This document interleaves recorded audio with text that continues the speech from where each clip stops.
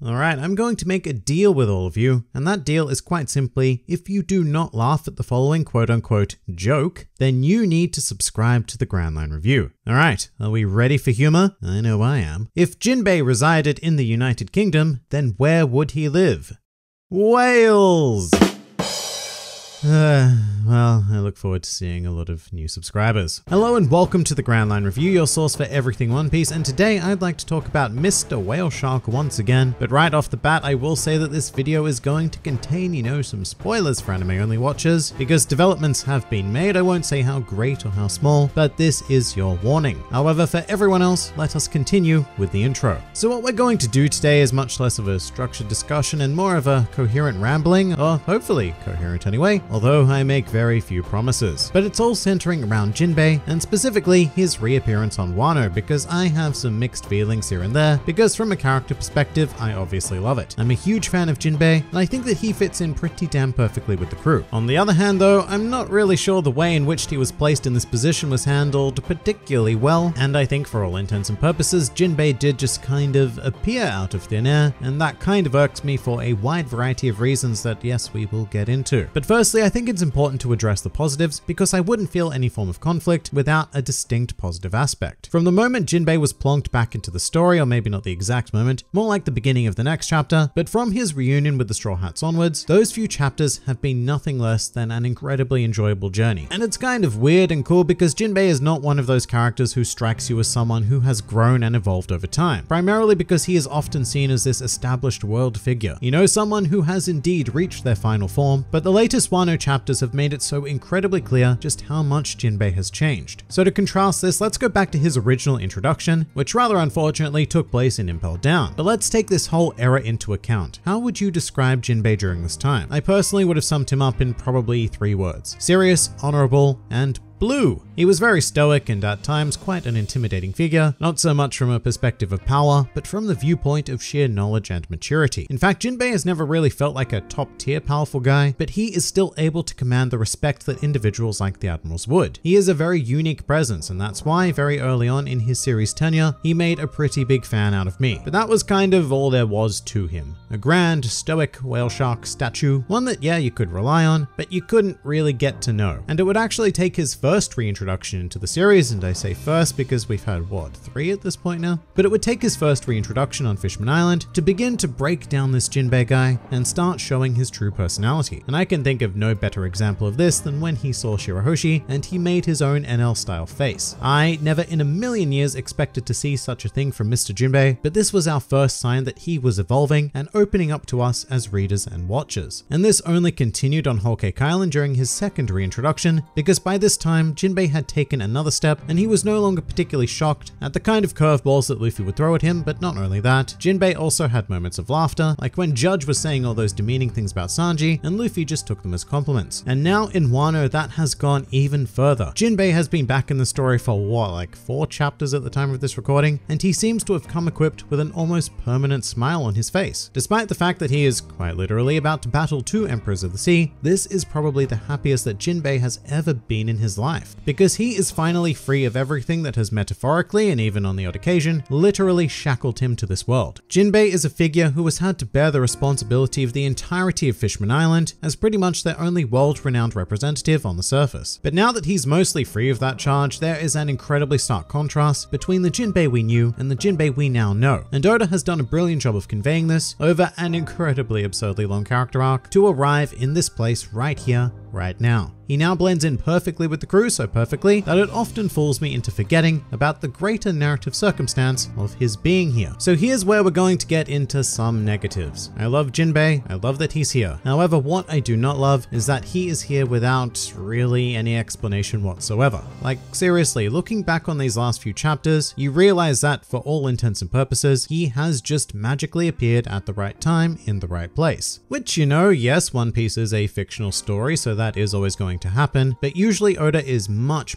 better at seamlessly integrating these necessary dramatics. But it's particularly important in this case because of the end of Whole Cake Island. Now, while I do think it took a particularly long time to reach this conclusion of Whole Cake Island's Act 3, I think that the ending was utter brilliance. I personally love that a mega arc in One Piece concluded with effectively the defeat and the retreat of the Straw Hats, leaving all of their gathered allies at the mercy of an Emperor of the Sea, one of which was Jinbei, who very honorably stated that he could not leave his former crew members behind, and there was some phenomenal drama created when Luffy granted him permission to do so, but ordered him to meet up with them on Wano. And so Jinbei's fate was left in this mysterious zone, with an overwhelming negative feeling attached to it, because what were they going to do exactly? Everyone involved was completely overwhelmed by the Big Mom pirates, and it became almost an accepted thought in the fanbase that surely Jinbei would have been captured and potentially punished. And by punishment, we're obviously talking about being maimed or killed. Because, you know, I guess the thing is, if it was actually possible for everyone to escape peacefully, then why didn't they just do that alongside the Straw Hats? I don't know, to me it just felt like Jinbei and the Sun Pirates were embarking on more or less a sacrificial quest, whilst the Germa were on something of a kamikaze revenge mission. There was great power attached to leaving them there, in the most dire situation imaginable, all bloodied and on the verge of defeat. And it really doesn't sit quite right with me that after leaving Jinbei in what looks like an impossible situation, he just rocks up out of nowhere, safe and sound, to join the crew on Wano. And not only that, but apparently all of the Sun Pirates seem to have survived as well, because the only piece of context Jinbei does provide in these recent chapters is that he was late to Wano due to treating the wounded members of his crew, as well as having a party to send him off. There is some very important connective tissue missing here. Not necessarily in terms of logic. I mean, I find logical arguments pretty boring. An example of which would be that, hey, the Sun Pirates all just swam away and were able to outrun whatever the Big Mom pirates could throw at them. I mean, we don't even have an explanation like that, but what I'm more interested in is the narrative tissue. There is a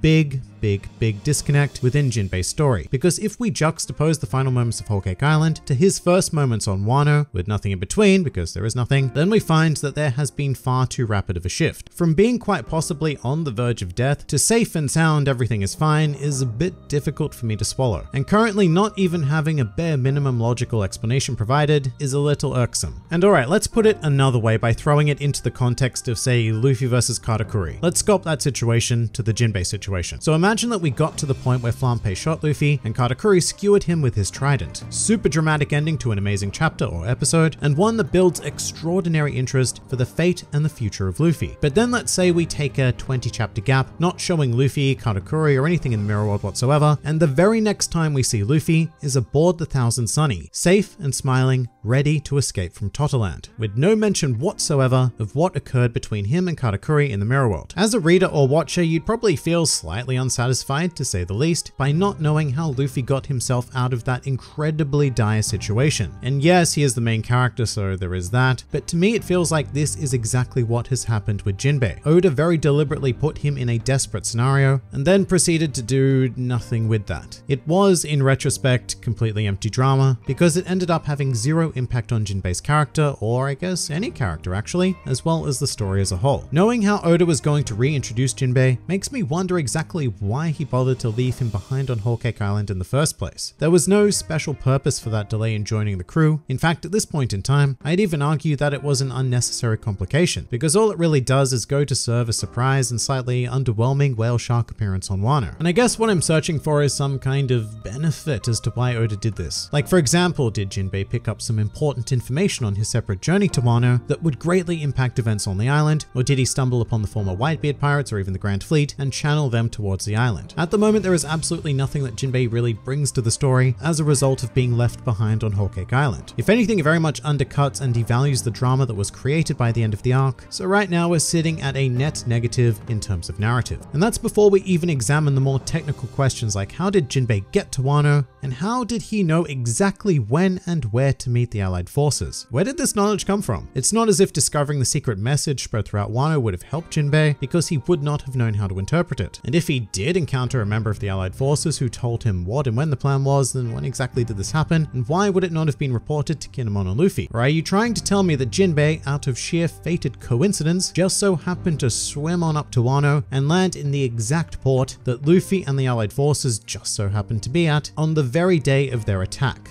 And look, honestly, that is probably the most likely explanation, and One Piece is no stranger to those sorts of fated events. But everything combined just makes the situation a bit weird to look back on, at least at this point in the story anyway. Jinbei's situation could always be expanded upon by Oda, and I really hope it is, because in my opinion, it sorely needs it. And I'm not saying that we need to know absolutely every step that a character takes to get from point A to point B, but at the same time, we also can't just jump from two extremes without any connective tissue whatsoever. And you know what, just to illustrate another example for fun, because I do like these, let's imagine a sort of reverse Jinbei situation where a character goes from happy and fine to a dire situation out of nowhere. And we are going to use Ace for this. So imagine that we've just encountered Ace during the Alabasta arc, happy guy, Luffy's brother, man on a mission. Cool, love it. Now, for the sake of hypotheticals, let's pretend that we did not hear anything about Ace until Amazon Lily, where we discover that Ace has been captured and is scheduled for public execution. Narratively, that would be a disjointed juxtaposition, and it doesn't follow the flow of an arc. And it doesn't take much to make it an arc either. Why the Ace situation feels very natural, whereas the Jinbei one does not, is because we do see a brief encounter between Ace and Blackbeard on Bonaro Island. So when you do cut to him in prison eventually, that connective tissue is already there. You see him in prison and it implies that he lost to Blackbeard, and despite having very little information regarding the event itself, you know enough to accept exactly how Ace got from point A to point B, as well as his character has gone from narratively super fun happy times to super bad desperate times. Wano Jinbei is missing his equivalent of the Bonaro Island incident. And once again, yeah, we may receive that in a future flashback or even some exposition, but the problem with adding connective tissue afterwards is that it doesn't help our current situation right now. And sadly, as thrilled as I am to see Jinbei in every glorious panel he inhabits, it just feels a bit weird. It really is like someone just snapped their fingers and Jinbei is here like that, and that it could have happened with just about anyone. I mean, what if during the next few chapters Luffy encounters a dicey situation and then out of nowhere, like, Crocodile appears to save the day and join the allied forces for